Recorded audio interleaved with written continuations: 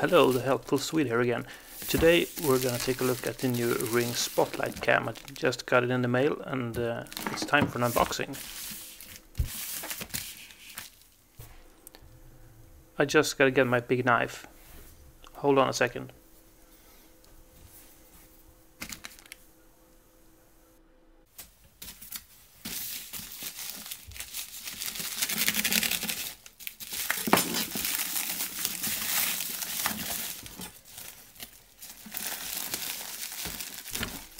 Let's see here, it's kind of a big package for what I expect is inside.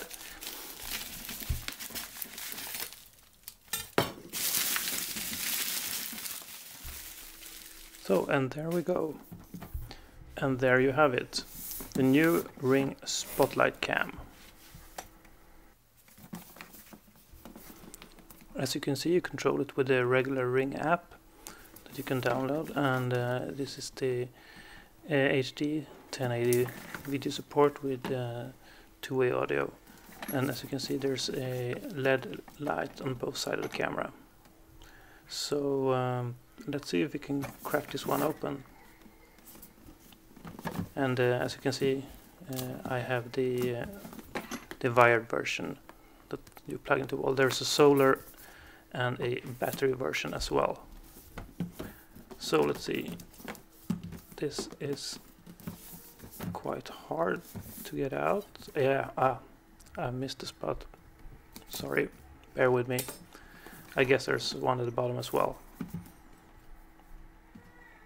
Yeah. There you have it. So there we have it. Nice package. I say. Let's see what's inside.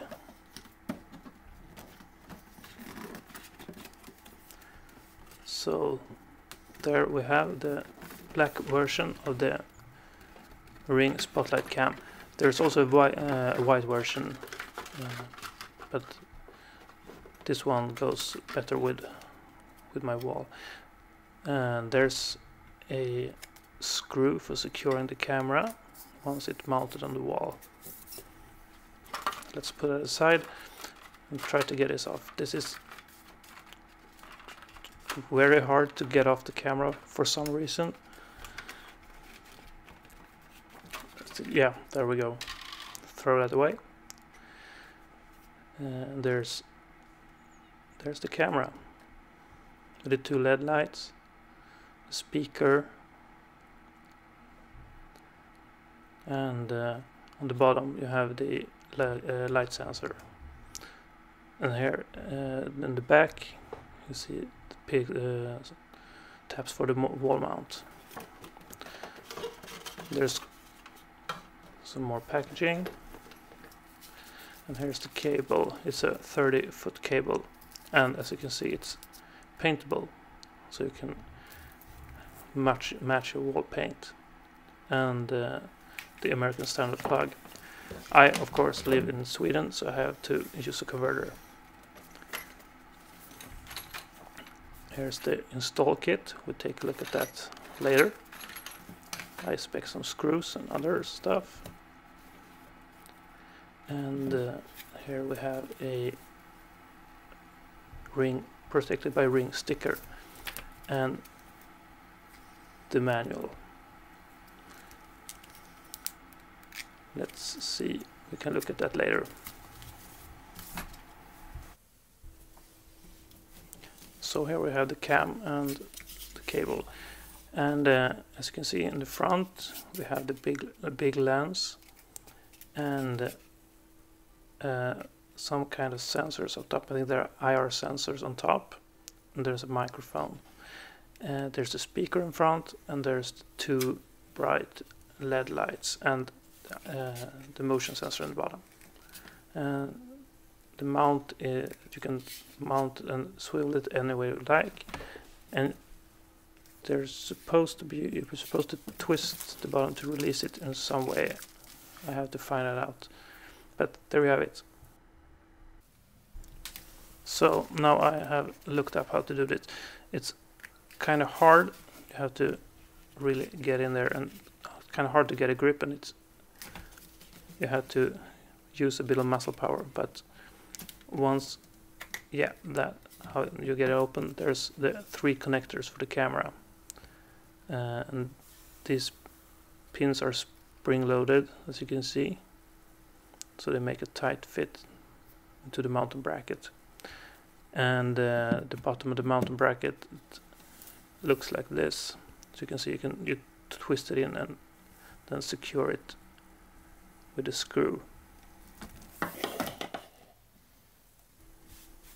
So let's take a look at the install kit box, and let's see what we got here.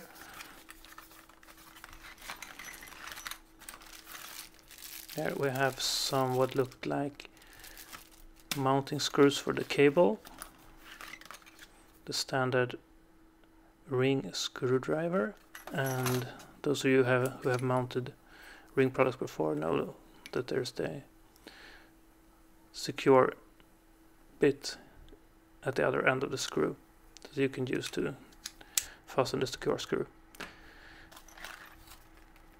And let's see what we got else here. We have a drill bit. If you have a stone wall to mount it in, I have a wooden house, so I don't need that. And there's some plugs and screws for mounting. And what do we have else? We have a mounting plate for the wall with a convenient lever in the middle.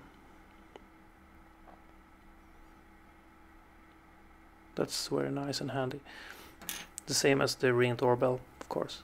And another secure screw.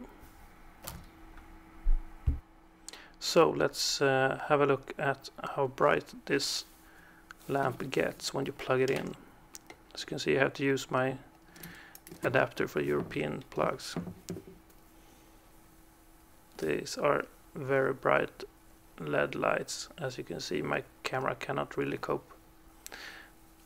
And the first time you plug it in and it is set up, you have to wait for a few seconds, and then we're supposed to get some instructions. Say hello to Ring. Follow the instructions in the Ring app to continue. So it's time for me to set this up and show you guys how it looks. As you can see, this is how the image quality is in broad daylight. The cam is mounted in the shadows in the back of my house, and I think there's a lot of good detail in this picture, and the motion sensing is very good.